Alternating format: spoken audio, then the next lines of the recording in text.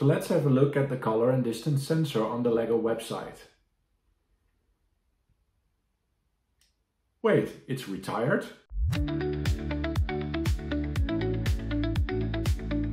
Hi, welcome back to KK Builds. My name is KK and I build with LEGO. In this second video on train automation, I would like to automate more than one LEGO train using the powered up app on the iPad, right? So what do we need for that? We need extra color sensors. I found mine last week. I couldn't quite find it, so we had to delay the video for a week, but there you have it. It's right here. So we can continue with our plan. Also, in the last video that was about train automation, I wasn't really sure if the powered up color and distance sensor were still available on the LEGO website. And it turns out that they're not. Now, that's a bit of a bummer, right? Because here I am showing you all these kinds of cool things that you can do with them, and they're not available. So I reached out to LEGO, I sent them an email via their site, and this is what I got back actually. So it says, "Dear KK, thank you for reaching out. We're happy to hear that you're motorizing our LEGO trains, quite a task. I've checked the color and distance sensor, number 88007, and it looks like it's discontinued without any variants. So all I can do for you is to note it down for our high up teams and hope that it comes back. One thing I could recommend to you is looking into Bricklink. Perhaps you could find a well-reviewed seller who can provide the sensor that you need. Otherwise, if you have any comments or questions, we're here to assist and listen. P.S. I've checked your video and it looks absolutely amazing. It's amazing how you motorized that train. I could never in my lifetime do that." Well, that's why we're making the videos, right? So you can follow my instructions and then you can do it as well.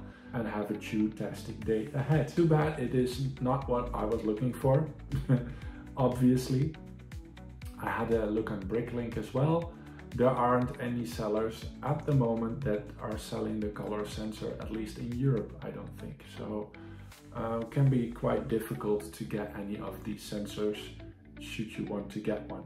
Now, what we can do is obviously mail LEGO as individual users and ask for them to bring back the color sensor. So if you are looking this video and you're thinking, wow, I want this color sensor back, mail LEGO and see what they say. Tell them that you saw this video and that we are enthusiasts in the train automation thing and that we really would like a color sensor or something that does the same, I guess, maybe in a newer version, I don't know. But maybe it will help. We never know, right? We can always try.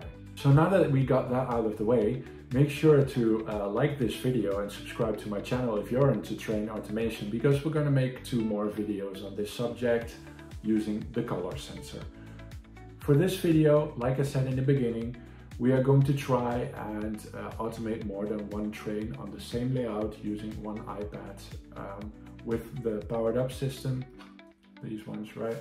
And the color sensor. So let's take a look at what we have to do. First of all, we need to build another train like this one with a color sensor and a powered up system. This one is from the Stubgate Bricklink Designer set, and yeah, it would be cool to have this one going around the track, right? So let's do that first. So here we have the train that comes with the Stubgate station. This one obviously is not motorized whatsoever, and we need to do that, and also we need to fit the color sensor in here. It might be a little bit of a challenge because it's a full interior, as you can see, so there's not much room for that in here, but I guess we just need to take everything out. Also, it comes out already, look. That's easy enough. So also, if you take a look at the bottom, we've got the 2 bogies here. And what we did with the last one, obviously, is that we use these holes for the cables, right? So these bogies probably need to go. We've got bogies from another train. So we've got the motor unit and we've got the double axle one. And we are choosing this one because it uses less space than the one on the right?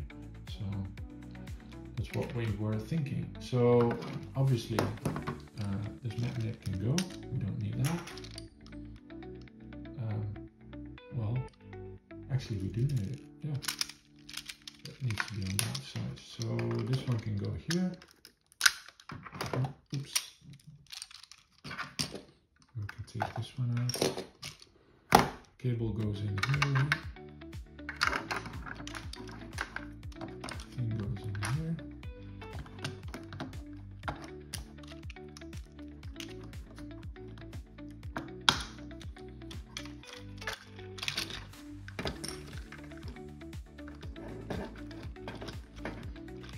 There's not much space for it to turn and all that stuff, and then we use this one because this one is smaller. Let's see if we can put it over here, like so. It's just underneath that yellow thing. For now it's fine, I guess. Maybe you could, no, we need to do it like this, otherwise the color sensor won't fit. So here's the color sensor. It needs to go up here as well, through the hole. Let's see if we can put it in a way that makes sense for us. I think we should do it over like so. Yeah, that can be good, I think. And then let's see if the battery box fits in here as well. Yeah, it sure does. That's cool. Obviously we need the on the other side, the ports. And as with the other one that I showed you, right, A and B, make sure you remember where you put the motor and where you put the color sensor. It doesn't matter if it's A or B or the other way around, as long as you remember, because you need that in programming the train. So let me try and figure something out with these and tidy it all up, and then I'll get back to you. Okay, we did change some things around, and this is what it looks like now. We've got the motor in here, we've got the battery box in here, color sensor is placed, and a different bogie on the front end because we don't really have more space. I guess we could space it out one. Maybe we could do that right now. Looks a little bit different than like so. Now obviously you need to do something with the whole masking of the color sensor, right? So you don't see it anymore, but this should be good to go. All the different components are in there, so yeah. The only downside about this one is you need to take the lid off and then power up your train. Make sure it connects to the iPad, and there you go. Nice. Let's take a look at the iPad then. So as you can see, we have our iPad here. We go to the create thing again, right? Instead of the play. Play is just a normal sets, and then you create. We have our other different programs that we made, and we make a new one. Let's call it multi-trains or something. Doesn't really matter, right? Okay. Then we do this, and we say coding. And then we need to connect the trains, because that's obviously a thing that we need to do. And we go here. We press connect on this one.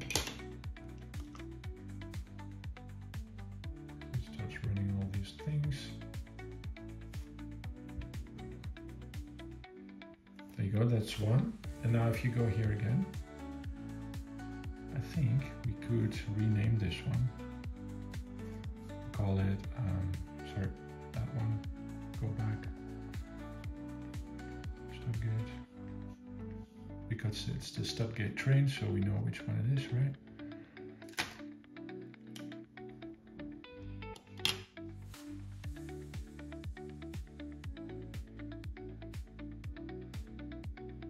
There we go. So you see here, freight. It's the second one. I think we should be able to.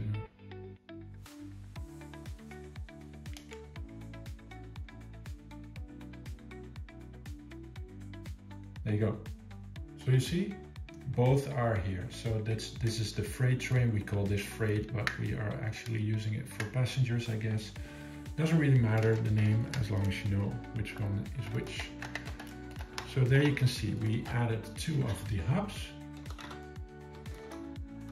So that's already different than last step, right? So previously you only had one, now you have two. So both are connected. What you need to do is the following. So it's kind of weird, right? Because over here we said stud gate and freight, but here it refers to them as 1 and 2 and 3 and 4. So you can connect up to 4 different trains. These are obviously the ports that you use. So for my motor it's A, and then that's the speed. So here's how you do that, right? Okay, after a little bit of trying out, or trial and error if you will, I made the following. Train 1 starts driving at a speed of 50 until it hits a red square on the track. Then we stop the train and the second train starts running also at 50, right? Again, until it hits the red patch, then it stops, and then the first train reverses, like that's the -50 right over there, right? Until it hits a yellow patch, and then the whole thing begins again. So the other train goes in the backwards again. Here it says run the program again, and then it starts off at the front again. So we have a nice little loop of events, right? And this should work really well, actually. I did this earlier with another layout that I had, and yeah, this worked very well. So the reason that I use red here and yellow there is because if the train hits red here and it tells the engine to stop, the train shoots over the red patch. And if you were to reverse the train over here and have it read a red patch over here again, it crosses the first red patch that it just crossed, and then it will go on and on and on and not go over the red patch, right? So that's what we did. Let's see how that looks in the layout. So again, here's the layout. In the foreground you see the iPad, right, with the code that we made. We've got the 2 trains over here ready to go. There's a red patch on the end of each track, and over here you can see the first yellow patch, and there's another one on the second track. So let's just fire it up and see what it does, right? So the lessons learned from last time we took into account, right? So we have the colors for 4 studs long, so that the train has more distance that it crosses over the color, so that it can read it better. So fingers crossed, this should all work. So let's go. Here goes one. It hits the red, it stops, the other one goes back again. Until it is yellow. And the other one comes back as well. Until it hits yellow. It cannot get up the hill. We need to change the speed. 1 second. Okay, we changed the speed to -60 over here. You can barely see it probably, but trust me on this one. And there we go again. So the program starts in the front again, where it says, okay, first train starts running at 4 or 50 until it hits red. Then it stops. Second train runs at 50 until it hit red. It stops again. It goes backwards at 60 until it hits yellow, and the same for the other train, and then from the front again. So let's start it and see what it does.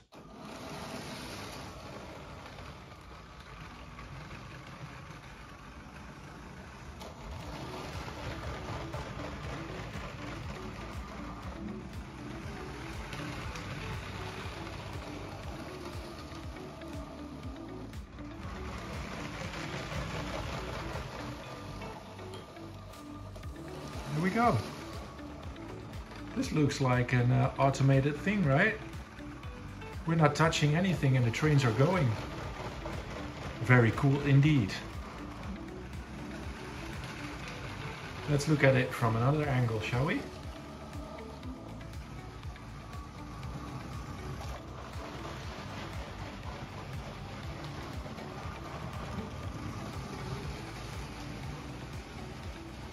Tell me what you guys think. I think this is pretty cool, right?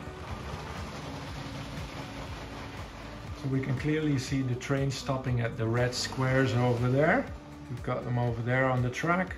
If it crosses it, the color sensor says, hey, it's red, let's stop the engine, wait for the other train, and then go back again. Obviously, we need to do something about this scene, right? Because this is a whole freight terminal thing, right? Not a passenger train terminal, but that's what we're building over there. And that's where we will focus on next video, because these two trains will stop at that station over there. So if you want to see how that would turn out and what we're doing with that, then make sure to follow the channel. And we'll see you in the next video when we dive more into, I would say, a little bit more complex train automation, adding some different colors or maybe different stops. Maybe we could take a look at if it crosses some color, then it speeds up or slows down. So yeah, let's take a look at that in the next video. For this video, I think we achieved our goal. We managed to run 2 trains from one iPad using the powered up system with the color sensors. So good job, guys. Now I hope that you liked that video that we just did. It hopefully gave you some insight into how you could incorporate multiple trains on the same layout using this system, and it might have given you some tips on how to do so. So let me know in the comments what you think, what you want to see. I already got some feedback on the last video stating that people would want to see more complex routines or programs in the iPad, right? We could have a look at that and see what we can do. But for now, the next video is going to be about incorporating this whole thing into a city and see where we go from there, right?